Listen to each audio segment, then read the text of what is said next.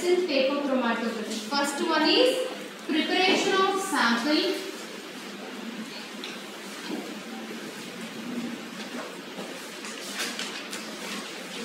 Second one is application of sample.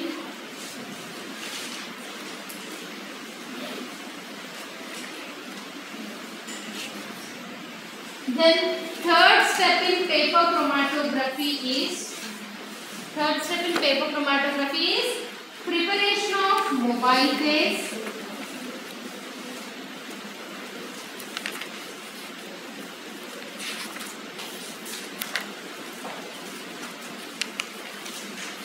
Then fourth step is development.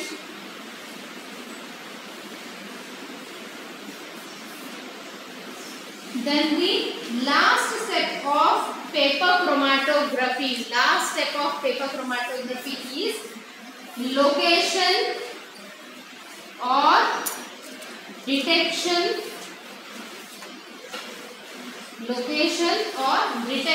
of spots. So in our previous class we are done with the 3 steps up to preparation of mobile phase. In this class we will see the next 2 steps, that is development of chromatogram and then location or detection of spots. Now let me erase it and I will continue with the different developmental techniques which can be used in case of paper chromatography.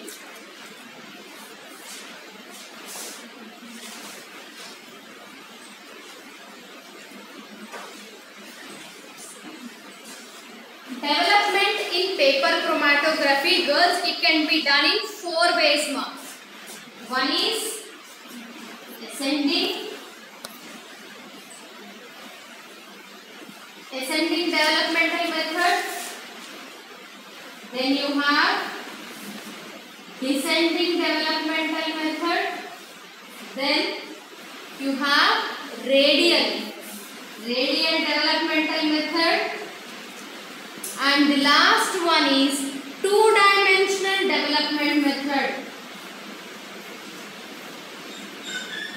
2-dimensional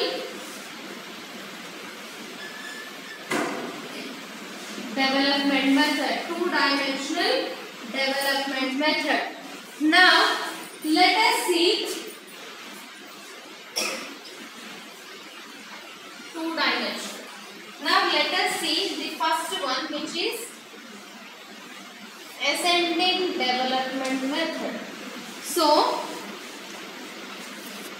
consider this is the mobile phase chamber which is filled with mobile phase. Then you don't dip the paper completely into the mobile phase chamber. Please keep it a little above. This is origin. Now in ascending paper chromatography, what will happen is the mobile phase will rise up the paper. The only force for the movement of mobile phase on the paper over here is capillary action.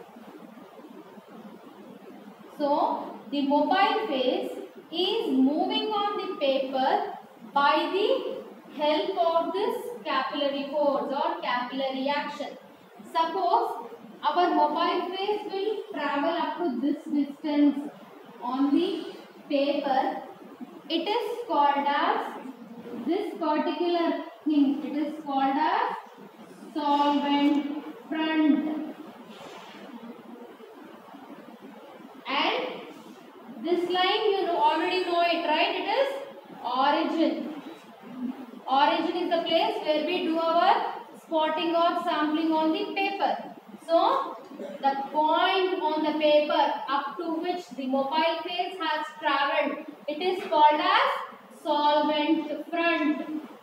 So in case of paper chromatography, ascending paper chromatography, you remember one point, girls, please.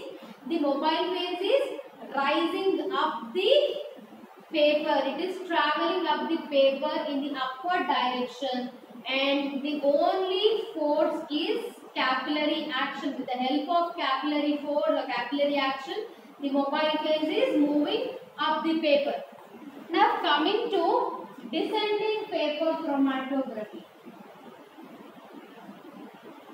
Girls, in descending paper chromatography, you have big mobile phase chambers now. You have big mobile phase chambers, and you have arrangements over here into which you will fill your mobile phase, and over here you have arrangements to fix your paper. You can fix your paper over here directly. Think this is the origin.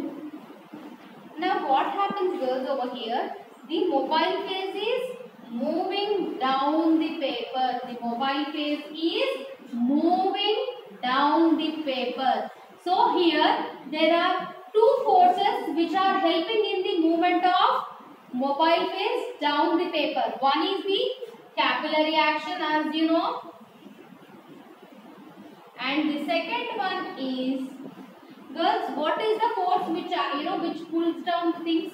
Which is pulling? Gravitational force. So gravitational pull of the earth also will help in the downward movement of mobile phase on the paper.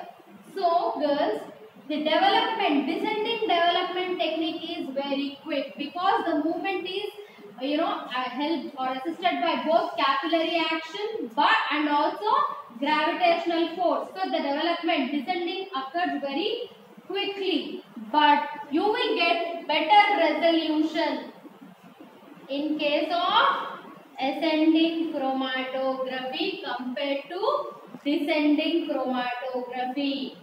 And if your mobile phase travels up to this point, what is this called?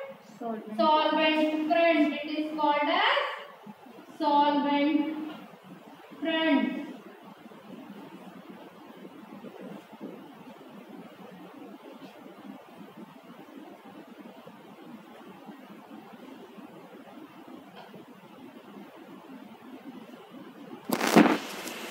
Chromatography.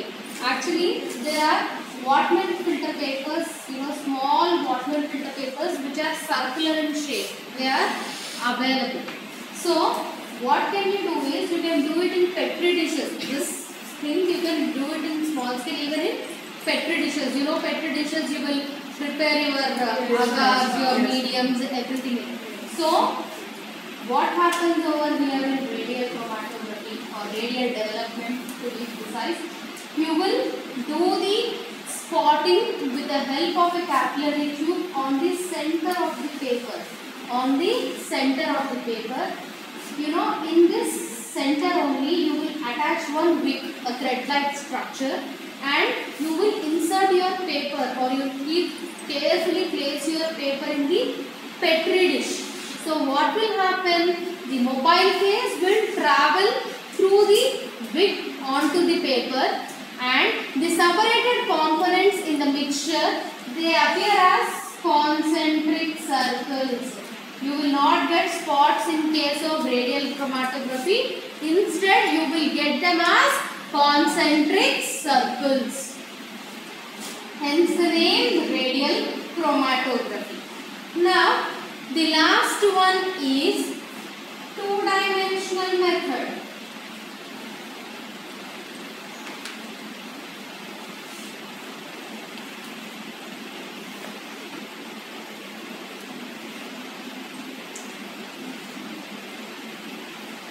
Girls, if you have a very complex mixture with you,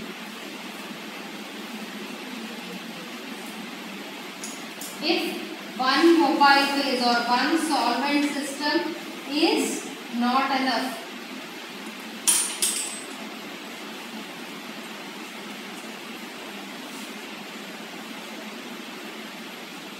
then you can go for this two-dimensional developmental methods. So girls, this is a gradient method. It is a gradient method. Why? Because throughout the chromatographic experimental procedure, you are not sticking to one mobile phase. You are changing the mobile phase. So it is a gradient technique. So what happens? I will take my paper first. Then this is the origin. This is the mobile phase chamber. One development is over. Suppose first if I am using butanol, acetic acid and water is my first mobile phase. Development is over. Then what can I do? I can simply take out the paper, dry it. Let the paper dry. Then again you can rotate the paper by 90 degrees. You rotate the paper by 90 degrees. You rotate the paper by 90 degrees and you keep it in the one more mobile phase. For example, phenol and water. Phenol and water is one more mobile phase. Then some more components will separate. So what happens in gradient, this two-dimensional developmental method? You can use different mobile phases on the same paper and you can extract, separate many components which are present in the complex mixture. Now coming to the location or detection, we will see. Suppose girls, if your component location or detection. If your components are colored, you can see them directly after the separation process. If your components present in the mixture are colored, you can directly locate them with your naked eye. But if your same compounds, if they are colorless, then how do you locate that spots or how do you detect that spots? This can be done with the help of locating agents or detecting agents, or they are also called as spraying agents. Suppose if you have separated mixture of amino acids. You have done chromatography, you have taken the paper from the mobile phase, then you have air dried it. You cannot see anything on the paper. Paper will be like same what you have done like before. You cannot see, you cannot visualize anything on the paper. But on the same paper, if you spray